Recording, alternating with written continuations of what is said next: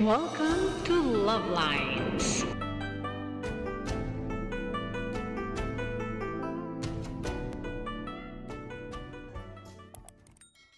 Francis Cruz. To the table of plenty, God will. A reading from the book of Exodus. The whole Israelite community grumbled against Moses and Aaron. The Israelites said to them, "Would that we had died at the Lord's hand in the land of Egypt, as we sat by our flesh pots and ate our fill of bread. But you had to lead us into this desert to make the whole community die of famine."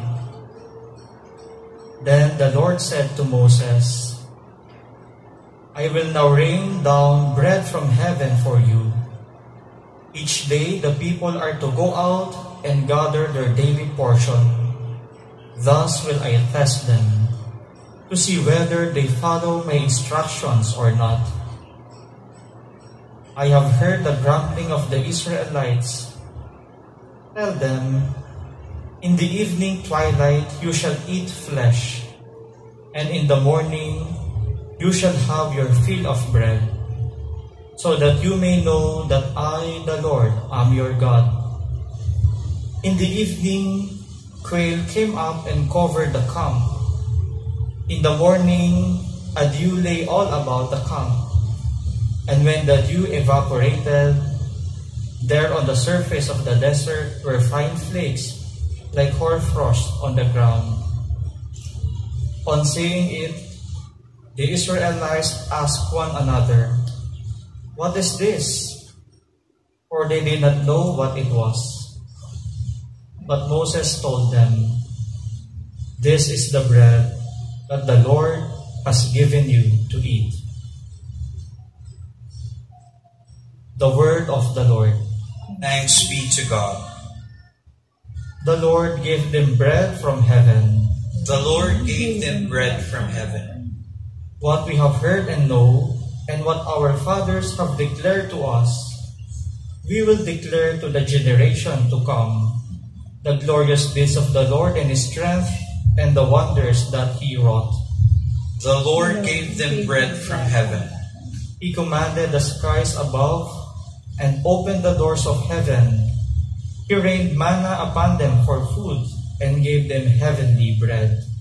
The Lord gave them bread from heaven. Man ate the bread of angels, who sent them in abundance, and He brought them to His holy land, to the mountains His right hand had won. The Lord gave them bread from heaven. A reading from the letter of St. Paul to the Ephesians. Brothers and sisters, I declare and testify in the Lord that you must no longer live as the Gentiles do, in the futility of their minds.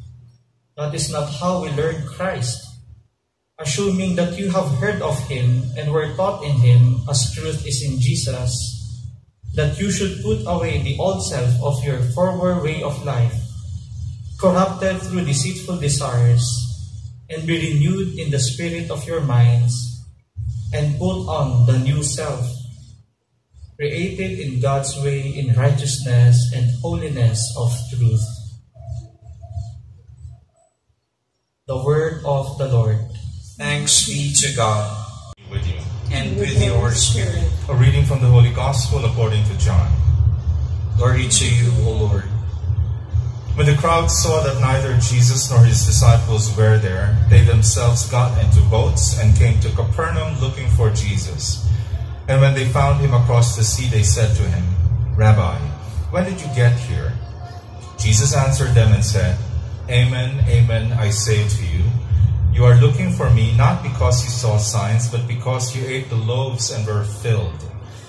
Do not work for food that perishes, but for the food that endures for eternal life, which the Son of Man will give you. For on him the Father God has set his seal." So they said to him, "What can we do to accomplish the works of God?" Jesus answered and said to them, "This is the work of God, that you believe in the one he sent." So they said to him, What sign can you do that we may see and believe in you? What can you do? Our ancestors ate manna in the desert. As it is written, He gave them bread from heaven to eat. So Jesus said to them, Amen, amen, I say to you, it was not Moses who gave the bread from heaven. My Father gives you the true bread from heaven. For the bread of God is that which comes down from heaven and gives life to the world. So they said to him, Sir, give us this bread always. Jesus said to them, I am the bread of life. Whoever comes to me will never hunger, and whoever believes in me will never thirst. The Gospel of the Lord. Praise to you, Lord Jesus Christ. Good afternoon. Last week, I was sharing about hunger, about how the different readings point to hunger, and how I basically pointed out that we did not understand our hunger, especially did not understand that the one food that would truly satisfy the deepest hunger and emptiness that we feel is none other than our Lord Jesus Christ Himself. Well, today is the culmination of the readings that we had last week. And the culmination today is because we've seen the first reading, God sending down bread from heaven. And in the Gospel today, Jesus declaring that He is that bread given by God, the bread that comes down from heaven. He is the bread of life who will satisfy our deepest longings. And if we look at the Gospel today, especially what the Lord tells us towards the end of John, when He says, I am the bread of life, whoever comes to me will never hunger, and whoever believes in me will never thirst. When we hear these words of our Lord Jesus Christ, it is easy to see that He is simply referring to the Eucharist. It is easy to associate the Eucharist with His words that I am the bread of life. And yet it is quite myopic for us to simply see the Eucharist as the only reference of nourishment when it comes to our Lord Jesus Christ. Jesus is food not simply because of the Eucharist, but because of His whole person. With the Eucharist, the biggest symbol of literal food that we take in. And so I'd like to share with you 4 aspects where the Lord is nourishment for us, real food for us. The first one is His Word. Everything that the Lord says, everything that He tells us, everything that we hear Him say to other people, the attitude behind the things that He says, these things nourish us. These things are food for us. For example, when we hear the Lord tell us, come to me all you who are weary and find life burdensome, and I will refresh you. These are words that give us great nourishment. They give me great nourishment as a priest. For example, when the Lord approaches Peter after His crucifixion, and on this wonderful beach asks Peter, not once, not twice, but 3 times, do you love me? These are words of our Lord Jesus Christ that are not just directed to the people that they are directed to in the Gospel, but words that are directed also to us. When we look at those first words, come to me all you who labor and find life burdensome, are we not all looking for rest? And therefore for the Lord to tell us that He will give us that rest is great nourishment for us. It is great nourishment for me. In the second example that I gave, when He asks Peter, do you love me? I realized that our deepest longing is to love and to be loved in return.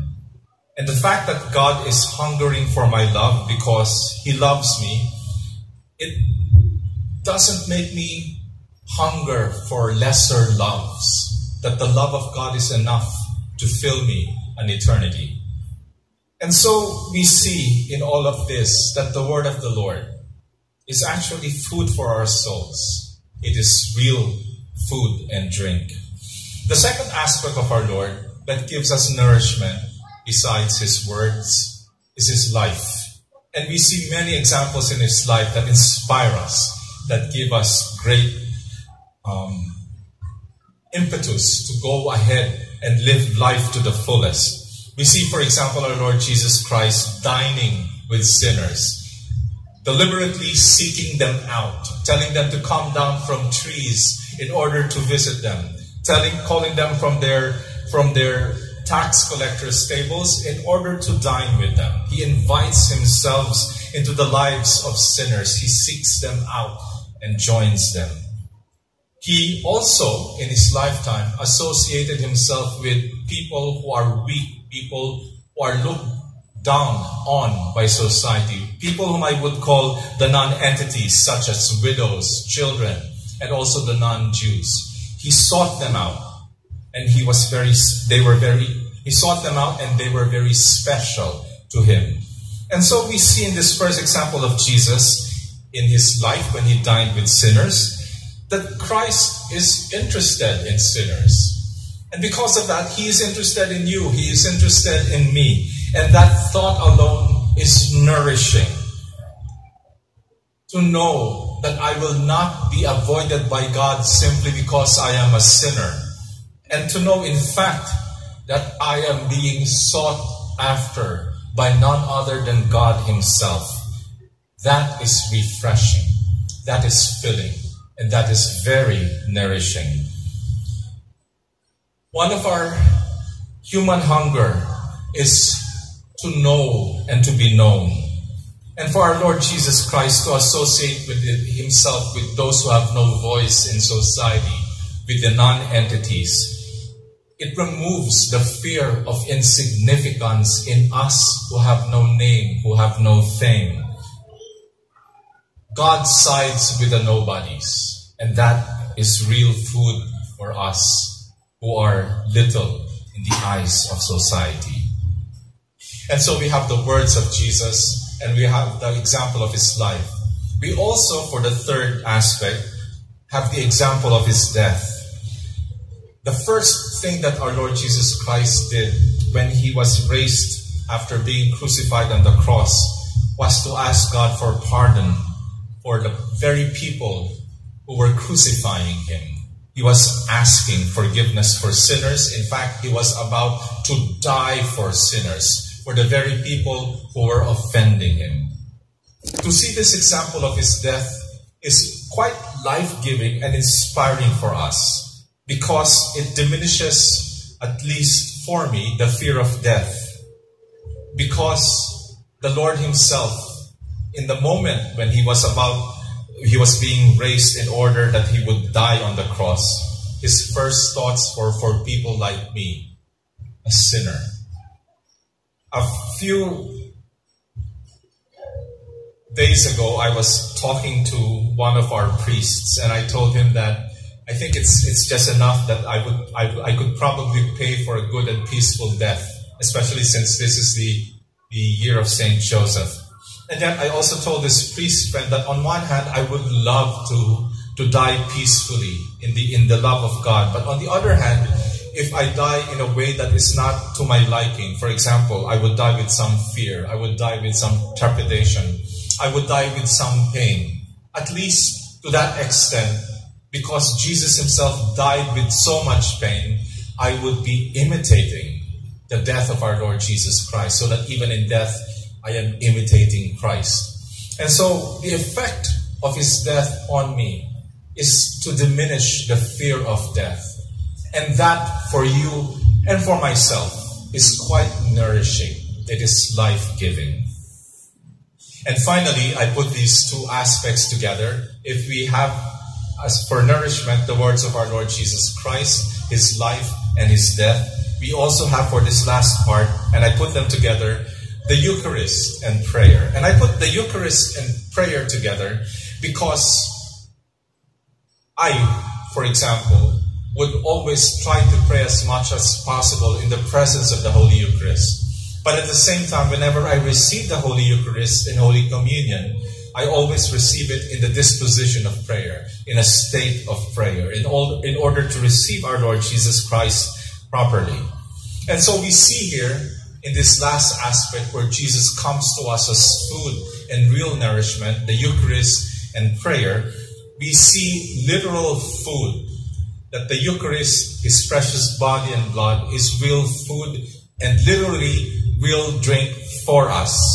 But in my own experience of the Eucharist and prayer, one of the things that have come to me and hit me quite strongly with regard to my devotion to the Eucharist and prayer is not just the real presence of our Lord Jesus Christ, but the idea of being in friendship with God. To be able to stand in His presence, His real presence. To be able to pray. To be able to receive His body and blood. And doing so and trying to always be in a state of grace in order to be able to avail of these great graces brings to me this wonderful realm of being in friendship with God. And this is what I love about the Eucharist and prayer, and why they nourish me, and why it is real food why they are real food for me, because they make me friends with God. Brothers and sisters, it is a mistake to think that when the Lord Jesus tells us today in the Gospel, I am the bread of life, to simply think of the Eucharist as the only way that Jesus nourishes us. He nourishes us in all aspects of His person, in all aspects of His being. Everything about our Lord Jesus Christ is real food. His words, His life, His death, His precious body and blood. Indeed, His whole person. In order for us to avail of this bread of life that will fill our deepest hunger, we need to avail not just of His body and blood, but engage the whole person of our Lord Jesus Christ. His person, His life, His death, His words, His example, and His precious body and blood.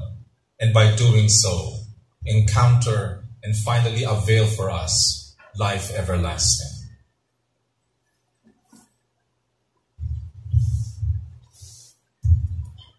Amen. Let us stand to profess our faith. Act of spiritual communion. My Jesus, I believe that you are present in the most blessed sacrament. I love you above all things, and I desire to receive you into my soul. Since I cannot at this moment receive you sacramentally, come at least spiritually into my heart. I embrace you as if you are already there, and I unite myself wholly to you. Never permit me to be separated from you. Amen. The body and blood of Christ. Amen.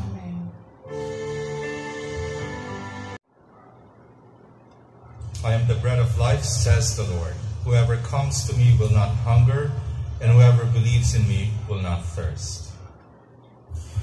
We shall now pray the prayer for priests on the occasion of the feast on the occasion of John Mary Vianney Sunday. Lord Jesus, we your people pray to you for our priests. You have given them to us for our needs. We pray for them in their needs. We know that you have made them priests in the likeness of your own priesthood. You have consecrated them, set them aside, anointed them, filled them with the Holy Spirit, appointed them to teach, to preach, to minister, to console, to forgive, and to feed us with your body and blood. Yet we know too that they are one with us and share our human weaknesses. We know too that they are tempted to sin and discouragement as are we, needing to be ministered to as do we, to be consoled and forgiven as do we. Indeed, we thank you for choosing them and from among us, so that they understand us as we understand them, suffer with us and rejoice with us, worry with us and trust with us, share our beings, our lives, our faith. We ask that you give them this day the gift you gave your chosen ones on the way to Emmaus, your presence in their hearts, your holiness in their souls, your joy in their spirits, and let them see you face to face in the breaking of the Eucharistic bread.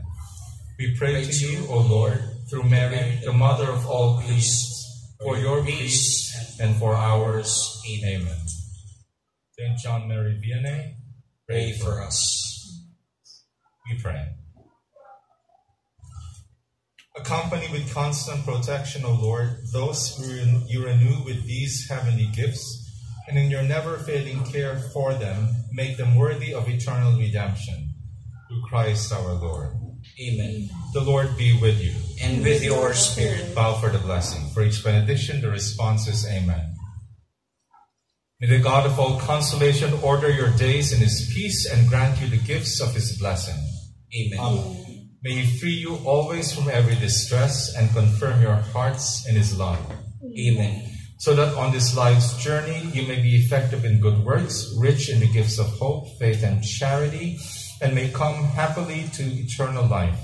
Amen. And may Almighty God bless you and your loved ones, the Father, the Son, and the Holy Spirit. Amen. Our Mass is ended. Go in the peace and love of our Lord Jesus Christ, the bread of life. Thanks be to God. Have a great week, everyone.